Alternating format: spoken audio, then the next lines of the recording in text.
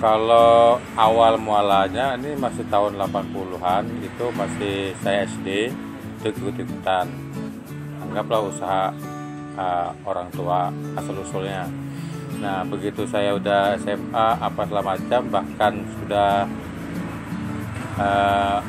beginilah.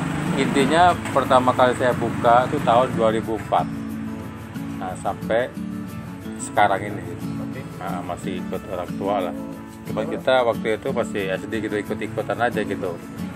Kalau asal mualanya nih dari orang Banjar.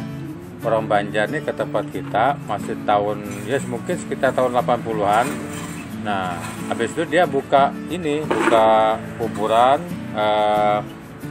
apa namanya, ajar kita bahasa kita nih kloset, macam-macam gitu. Jadi ilmunya sama bapak saya ketemu gitu, diikutin. Karena dia waktu itu nyewa di belakang rumah. Nah, begitu sudah tahun 90-an, orang itu balik kampung, ya orang tua yang terusin. Cuman yang terusin ini anak-anaknya. Nah, waktu itu. Nah, akhirnya begitu udah pada nikah semua, akhirnya saya megang tahun 2004. Nah, pertama kali dibuka di lokasi sini, ini tahun 2004. Oke, dari sejak 2004 nih, pengantar, mungkin bisa diceritakan sedikit kisah unik atau suka dukanya menjalani usaha ini. Apa ada kendala atau apa? Waktu tahun 2004 itu umumnya atau kuburan-kuburan ini belum ada minat. Nah, karena waktu tahun 2004 itu kebanyakan masih kayu. Nah, pendapatan saya satu bulan tuh kadang-kadang 2 atau 3. Nah, dari awal. Apa namanya?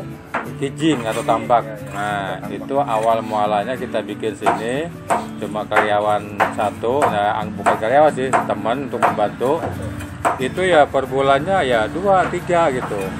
Nah, tapi lama kelamaan meningkatnya tahun atau tahun makin tua ya sampai sekarang pun berjalan dengan lancar gitu aja gitu. Kalau dulu 1 bulan 2 KIJING, sekarang kira-kira berapa? Kira-kira kalau melihat dari konsep yang ada nih enggak tuh. Cuman antara 3 sampai 40. Oh, KIJING.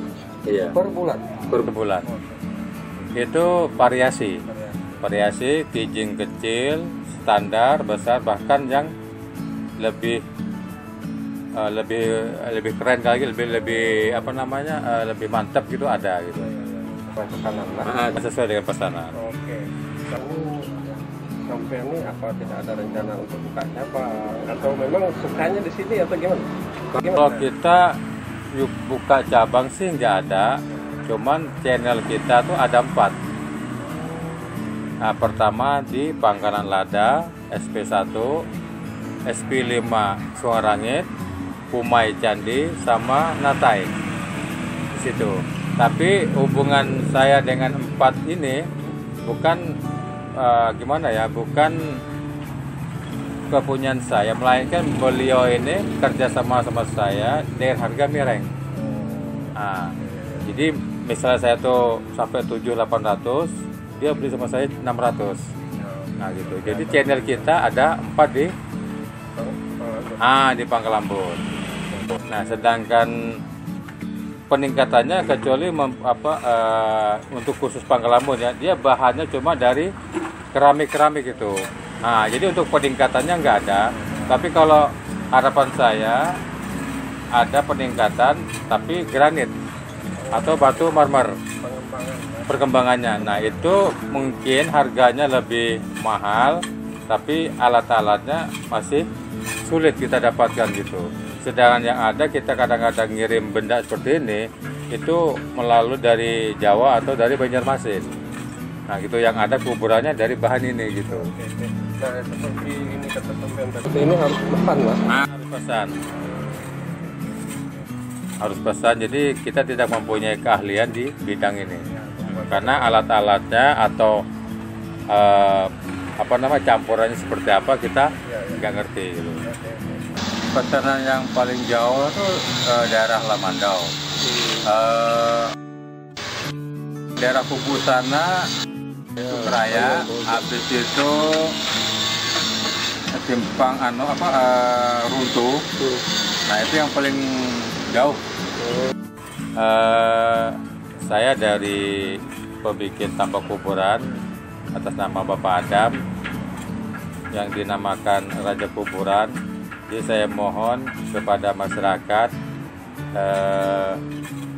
apabila memerlukan tambak kuburan bisa hubungin kita melalui HP, WA atau iklan. Nah, nomor di bawah ini gitu.